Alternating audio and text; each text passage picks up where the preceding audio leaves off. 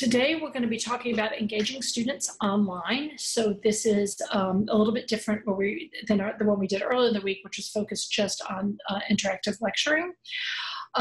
Again, Tiara Costin is our voice of the chat. So if you want to have comments or questions, just throw anything you want to in the chat, and she can alert me if there's something I need to know, or if there's a conversation going on the side that that would be good for me to know. But please feel free to do that, and also share the stuff that you've done as we go through the material here. What I want to get done in this afternoon is I just want to present some principles for engaging students online. I want to present some tips of how to do this, both in Brightspace and Zoom, which are the two major platforms we're using. And then I want you all to share some ideas with each other. So I want to start with this, and you'll recognize this from the workshop we did earlier in the week. This is just principles of effective online teaching. I'm going to try to ground all of our workshops in this, in these principles here. But if you look at these principles, engagement, being there for the student, and having the students actually do something with the material runs through all of these, right? Student-faculty contact, active learning, prompt and meaningful feedback. All these are things that engage the students in your course. So you can see that this topic is grounded in some better practices for effective online teaching. There's 5, for this workshop today, we pulled out 5 principles for student engagement online. And these actually came from a blog post from D2L, which is the company that owns Brightspace. And so so all these are really in line with our own learning management system, and we can do this with our own learning management system. And the 5 principles that I thought would be things we could tackle now, right, in this remote teaching emergency that we're in, are communicate in multiple formats, provide active learning opportunities, gamify with like badges or awards, provide timely and useful feedback, and then improve course accessibility for all students. Now, here's where I would like to do a caveat and say, remember that we are not doing like perfect online teaching, right? We did not choose this format for our courses. Our students didn't choose it. You know, online teaching can be it is a really effective and great pedagogy, but there's a lot to it, right? What we are doing, though, is kind of triage and remote teaching in this emergency situation with faculty who didn't choose online teaching, students who didn't choose online teaching, and maybe assignments that don't lend themselves the best. So I put that caveat there that we're not going to just talk about, okay, here's what you should do in the best online course. But I think these are principles that we can attend to next month, right? We have the students for one more month. And so let's attend to these principles. The first is communicate in multiple formats, okay? This is the #1 thing you can do for your students right now is stay in contact with them. Stay in contact with them about how they're doing the course, what they need for this course. Do they understand your expectations? Do they understand the assignments? Really, right now, they have been scattered to the winds, and they're in all different kinds of situations, and just communicating with them is the best thing you can do. Within Brightspace, there are 3 ways you can communicate with them. And so, again, by doing this in multiple formats, you can hit students kind of in different ways. Of course, it's the email class list, which I'm sure we have all used, and this is in the email class list function in Brightspace. You can go in and you can email your entire class at once, or you can choose email individual students or an individual group of students. The one thing I want to say, just point out about that, is you'll notice that it always BCCs students when you email your class list, which is a nice practice, because then if you're giving kind of feedback, they don't know that everybody got it, right?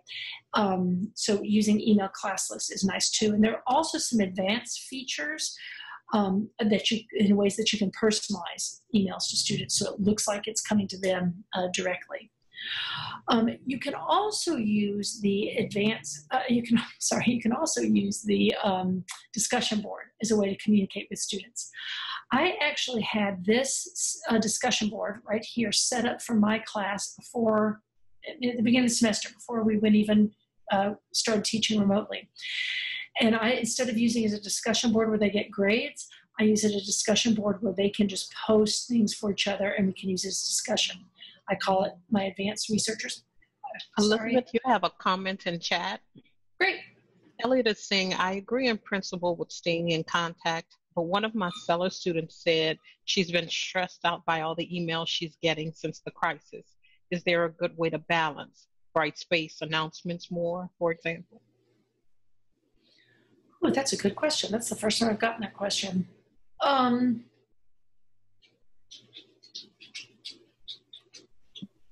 Do you think, Elliot, she's talking about your emails or just the emails from all faculty? Uh-oh, you're on mute. You're muted. Okay, while he's turning it off. Oh, there we go. Okay. Yeah, Hey, Jonathan. the space bar was working earlier. Yeah, I don't know. I don't think the way she said it to me, it sounded like it was stuff from other entities more than from me, but it did make me think, gosh, because I've been sending a lot of emails, and it made me think, I don't want to A, start getting ignored, and B, add to the stress of this. But it sounded like a lot of things from administration, stuff from, she said, a lot of it's stuff that didn't really even apply to her. Like, I think companies are sending a lot of emails about, here, what we're doing for you in the crisis, that kind of stuff. She didn't explicitly say it was my class or anything, but just that they're getting a barrage of stuff from everybody who probably means well. Yeah, that's a really good point. Maybe that's a really good point. Maybe balance that in your own courses. Be sure you're not feeling like you're overdoing it in your own courses. Maybe try to include as much as you can, be as clear, right? Don't be so, include so much they can't read the email, but be clear in what you send out when you do that. And then also, but I also think that's probably because you mentioned this is your stellar student, right? And maybe the students more on the brink or more in the middle do need more. So, and then just talk to her about ways to then funnel through that, right? Amy is following up with, is there an argument for using only one method of communication with a class and being consistent with that? I told my classes to look at announcements for the class and feedback with grades. And then Jonathan followed up with, make sure they know how to set, Brightspace's notifications and how much email they're getting from that. Yep. Oh, that's a really good point. And so, Jonathan, so nice to see you, by the way. Yeah, that's a really good point. You can, if you tell them about the Pulse app, they can on their phone, they can through their own individual Pulse app decide how much notification, how many notifications they want. Do they want to get notified every time you post something? That's totally under their control. They get to set that up. That annoys a lot of faculty members because they want it to be automatic. If I send an announcement, I want it to go to their email. But if the students don't set it up that way, it doesn't. It's under their control. They have some autonomy there. So you might, Elliot, talk to your student about that as well. We took kind of a mini session because a lot of students, for some reason, it had defaulted to not notifying them, even in the web interface for Brightspace, by email. And so that was illuminating for them. They didn't know what that notifications thing did. So. Yep. Great idea. Yes, so I think there's the other question about, is there an advantage to consistency? I think absolutely when it comes to feedback, your grades, where you're going to post the assignments, like students absolutely need to know where things are, right? They need to be able to count on that and rely on that. And the more clear and more consistent you can be, the better. This is just ways to get them to just communicate with them in multiple different formats. Okay, so it's just ways to communicate with them, not necessarily giving them the assignments or something like that. I would say yeah, please. Sorry, I was just say real quickly. I think to answer Amy's question and also kind of bring it back to Elliot's, I think having some consistency is good. So I've got a Tuesday, Thursday class. and even before everything happened, I was sending them Friday emails, which kind of said, you know, here's what we did this week, and here's what I want you to remember to do going ahead into the weekend, because I got a lot of stuff to do kind of online. And then I didn't do that. I did that all semester, and I didn't do that. I think the first weekend we were shifting to online stuff because everything else going on. And I had a few students email me and say, where's the Friday email? So, you know, I think you can find a good balance. And I tried to make that the only email I would, unless there was some kind of like emergency that I really needed to get in touch with them, that would be the only email I'd send them during the week.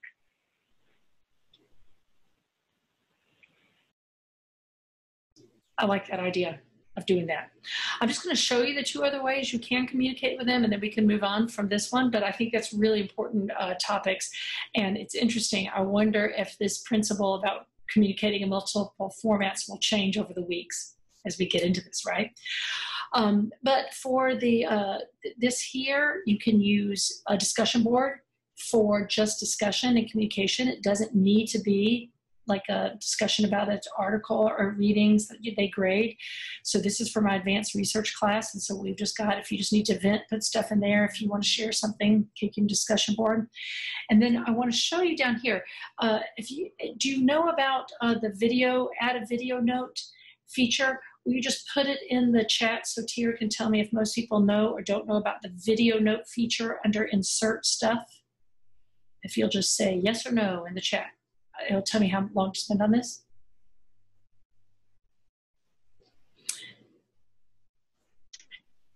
Got 2 yeses thus far.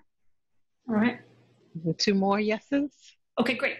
So I'm not going to spend time on this. You know, then everywhere you see this like HTML editor where you can bold things and italicize things and add hyperlinks, you know that you can also click on this icon of the little box and the arrow, and that will take you, it'll pop up this window of insert stuff. And you know, one of the things you can insert is a video note. And so this is a screenshot here of an assignment, my literature integration. Student could see her grade, could see this little feedback, and then in the video note, I could say, Tira, I think you did a really good job on this, and here's what I want you to work on for next time, et cetera, et cetera, et cetera. Right? And they see a little, either an audio, I can choose an audio or a video of me. And then, especially with our students kind of being remote, I think it's nice to see each other's faces. Popping it up and letting them see your feedback through a video note is really nice. We just found out today, so video note has been capped at 3 minutes. We just found out today that the D2L, the company who owns Brightspace, increased the video note to 30 minutes. And they did this so that faculty members can do little mini lessons now on video notes and post it that way within Brightspace, which is pretty cool. Like we just found out, so I really have nothing else to say about that. We're going to learn how and where to best use that. But I thought it was a really nice thing for the company. You have a question? Yep. Is the think tank set up via Blackboard's discussion board? Yes, yes. So this is one of those, oh, Janice, what's the language? These are the topics under a forum. So I set up Advanced Research Think Tank as a forum, and then I set up these topics, and then students can start threads under those topics. But yes, another really good thing to do is you could just set it up as a question cafe or Q&A cafe, and students can just post questions there as they've got them as well. And then they can answer each other's questions, which is really nice. All right. Moving on from this. Thank you. Great discussion on that and great food for thought on that. So the other thing I want to, the other principle, the second principle I want to talk about is providing active learning opportunities. And with these active learning opportunities, I'm going to talk about within your class meetings, right? Because our policies, we're doing these synchronous classes. And then we'll talk about within your assignments. There's 2 different ways to do this. Again, I'm going to caution us that we only have a month of class left. So changing up our assignments right now and doing new things to make them more active is probably not the best idea. But I think there might be some little things we can do that I want to mention. But within your class meetings, within your lectures, can you look for ways to make can you look for opportunities to have engagement triggers that involve active learning? There's a couple ways you can do this. Everybody who was at the workshop earlier this week, you will recognize we already talked about these right in a previous workshop. And Jonathan, if you weren't at that workshop, we have a recording of it and you can get some more details here. But just within your lecture, you can just ask students to put their answers in the chat. Even if you have a big classroom, you could just say, okay, so I just talked about this. Throw out the question like you would throw it out in a class meeting, and then say, put your responses in the chat. And then you can just kind of scroll and just kind of look, are most of them getting it? What this does is it just re-engages students for a moment in what you're talking about and in your lecture. You can always also use features like external features like Poll Everywhere, Kahoot, these different kind of polling features that just kind of give students questions they can answer on the spot. You can share the results. There's a really nice polling feature within Zoom itself that's really easy to use. And if you want more information about that, we can give it to you. We're not doing a hands-on workshop on how to use this technology right at this moment. We're just talking about ways to use this to engage students. But we'd be happy to do happy to show you how to use polling in Zoom. It's really easy. You can just do a quick poll and then share the results. And you can also use breakout rooms, which we're going to do in a second, so that you can see what it's like from the student's perspective. But all of those just within your actual class meetings will give you some chance for some active learning. Within the assignments that you've got, think about, is there anything you can do with students in the field? And I know we are social distancing, so I'm not saying send them out into the world. What I'm saying is recognize that we can go beyond our classroom walls now, right? They're not sitting in the classroom with us, so we can go beyond our classroom walls. When we did this workshop yesterday, we had a bunch of STEM people in there, and one example I use is like if you're about to talk about a chemical that you know is in some cleaning product, have students go in the bathroom and get there under the sink and get this cleaning product and read the ingredients, right?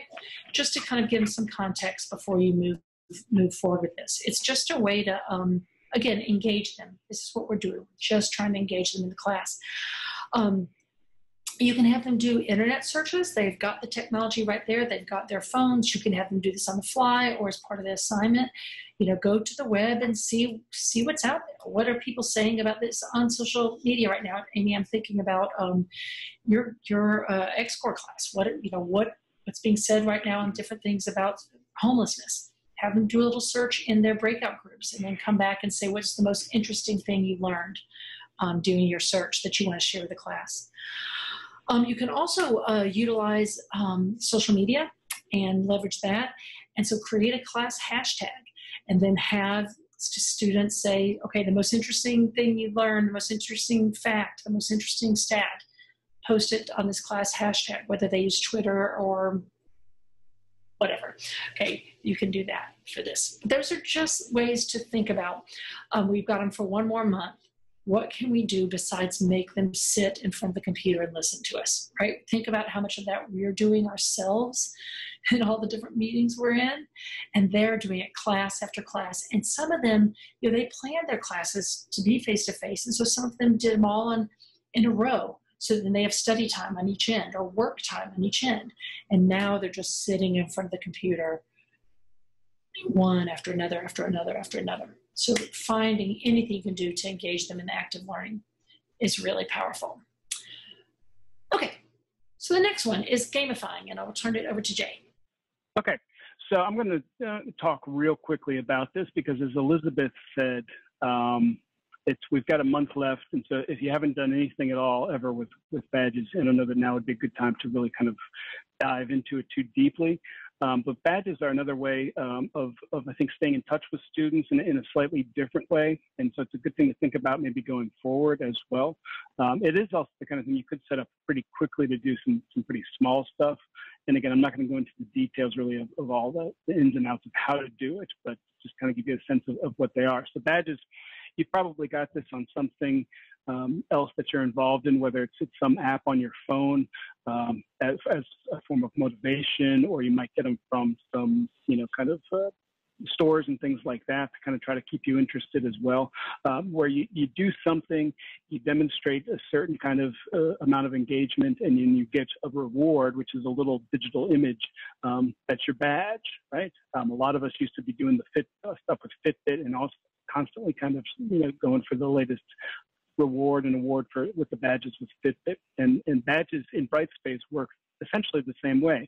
You as the instructor can set up little triggers that give the students, often automatically, you can do it manually too, but you can also do a lot of them automatically, a little kind of reward, which is just this little icon really, that says, hey, you did a great job doing something here. So you can see on a couple of these, I had one from my grammar class last semester.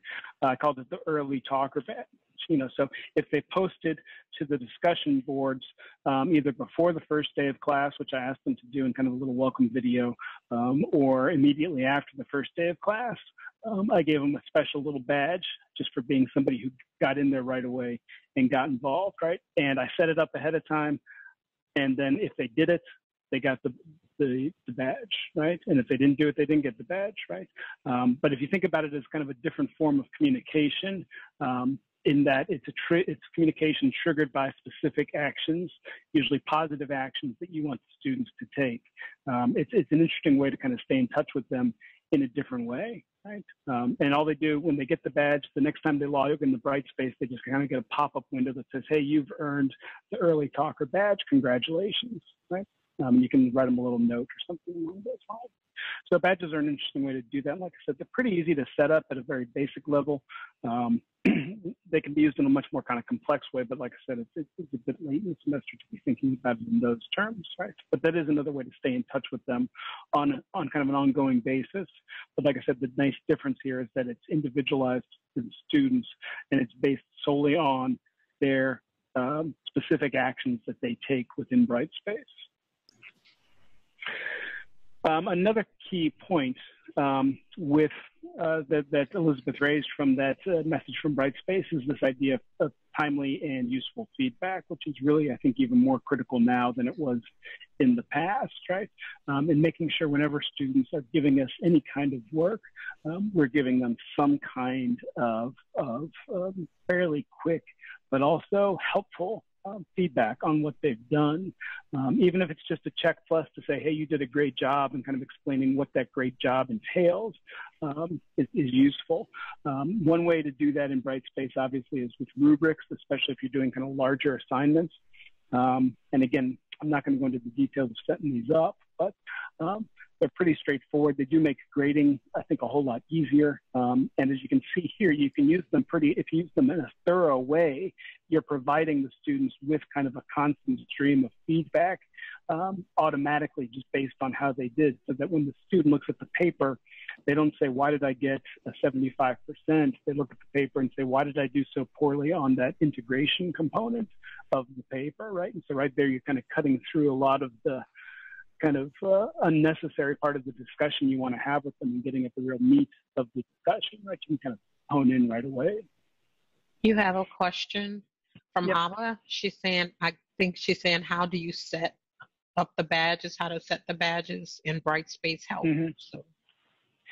Yeah, if you want to play with them a little bit, they're tucked away a little bit. So you go to the activities menu in Brightspace, and then you select awards from that menu, and that takes you to what's called badges and certificates.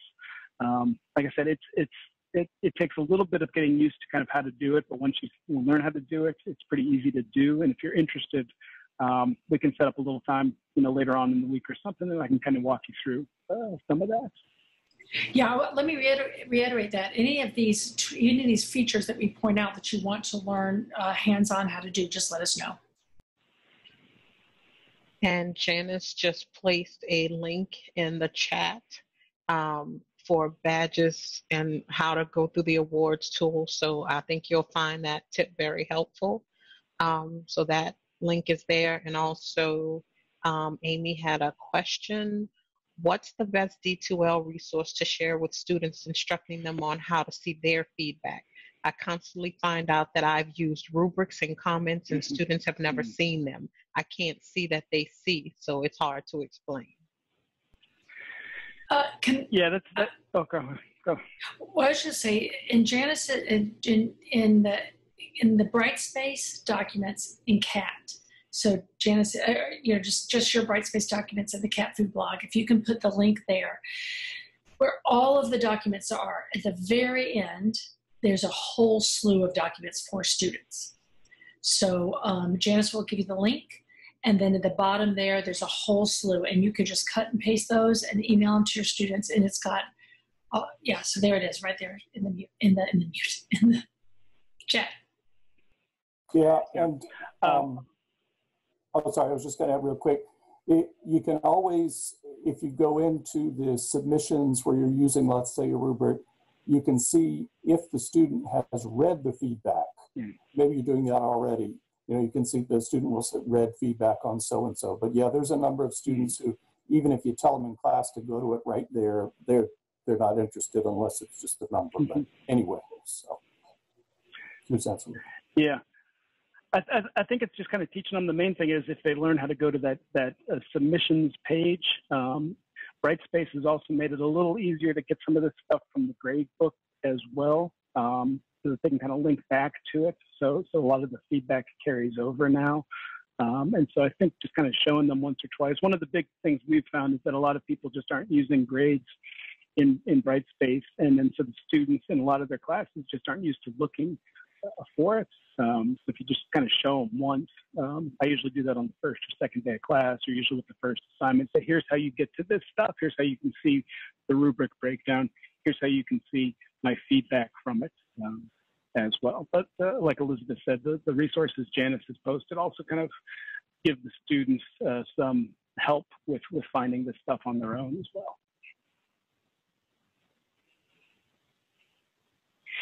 Okay, another way to provide feedback, especially for any kind of submission, any sort of assignments that they submit to you, is to use the annotation tools that are now built into Brightspace. Again, this was one thing that was lacking when we switched over to Brightspace only 2 or so years ago. That there were some complaints about, but they added it pretty quickly after that, and it's pretty useful tool. It's primarily for text-based stuff, but even if students were turning in like an image or an infographic or something, you could still add these little notes to it, or you can circle stuff, you can draw on it, you can do all sorts of things to it. So it's a great way to kind of give them some quick and very specific feedback. So instead of saying, oh, remember in that paragraph at the end of your paper you said this, let's put a little note next to that paragraph and say, hey, this paragraph, you know, does a really nice job with this, or highlight a sentence, great job, you know, really clear sentence like that. You can get really specific the same way you can if you're marking it up as a hard copy. And another way to do timely and useful feedback is to use that video notes tool that Elizabeth mentioned. And this is something I've started relying on a lot in the last couple of years because I hate typing those end notes. I'm kind of a slow typer. It takes a long time, and I end up kind of dwelling too much on what I'm saying, and I'd spend 20, 30 minutes just trying to write like one little note to a student. So I'm not sure what's going to happen now that I have 30 minutes with these things, because one of the advantages of the video note was that I only had 3 minutes. And so I would, as I was reading the student's paper, I would jot down on a little sticky note, like the 3 or 4 main points I wanted to get across. And then I would do that, and I'd have that little clock ticking down for 3 minutes. But then the video note is there, and the research, which came out a couple of years ago, was actually saying that students, this generation of students, was much more likely to pay attention to either audio or video feedback from the professor as opposed to written feedback. And that may continue to be the case. We'll kind of see what kind of disruption all of this is to that kind of thing. But I found it to be a much more effective way. You just have to be a little more careful about where you're doing your grading. If you're trying to do it in the coffee shop, it's a little hard to produce kind of clear, easy to hear 3-minute videos. But if you can, we all have these nice home offices now, thanks to this. So it might be a little more effective way to do it. Right. So here, okay. So the last principle, and then let's get in breakout rooms and do that, and you'll see what it's like from the student experience. So the last principle that we do want to mention is improving course accessibility. This is not something to just give lip service to. Our courses should be accessible to all students. We need to think about those who might have visual impairments or color blindness or hearing difficulties or you know, any other kind of learning accommodations that they need. Right now, I understand that we are in remote emergency mode, and so it's hard to attend to this when we're just trying to learn how to actually do our classes like this. But as we move forward, I think being really aware that our classes should be accessible, asking students, is anybody having any trouble? Just let me, you know, with any of this. If you feel like the class is not accessible to you anyway, let me know. And just being aware of this. This is just an accessibility checklist. I took a screenshot off online, but we do, there are a ton of best practices or better practices for this. And we just need to keep that in the back of our minds. Our videos, are they closed captioned? You know, if students are in a situation where they don't have fancy headphones, can they really hear us well? There's all kinds of things there to consider kind of moving forward. So I mentioned that here to at this point, I think the best we can do is ask students, you know, are you having any accessibility issues? And then treat them on a one-to-one basis. All right. So now I want to show you breakout rooms. What we're going to do is we're going to get into small groups, and you're going to have 5 minutes. I, as the host, I'll time you, and I'll let you know when your time's running down. And I want you to consider 1 or 2 of the principles we've talked about. I've listed them here for your convenience. Consider 1 of the 2 principles we've talked about, and what you have done or you can do to encourage student engagement through 1 of these principles. Think about the point of this workshop, right, is engaging students while we're teaching them remotely.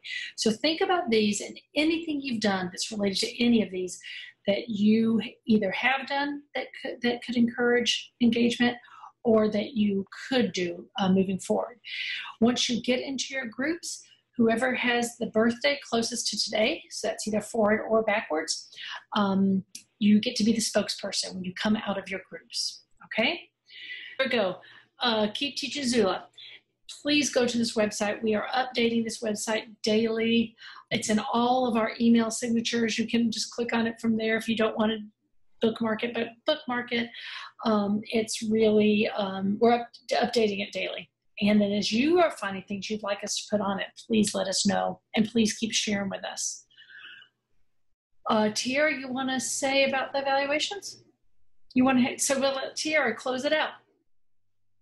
So yes, shortly after we end this workshop, you will be receiving via email an evaluation. It'll only take you a couple of minutes, and we both appreciate and need your feedback. So thank you.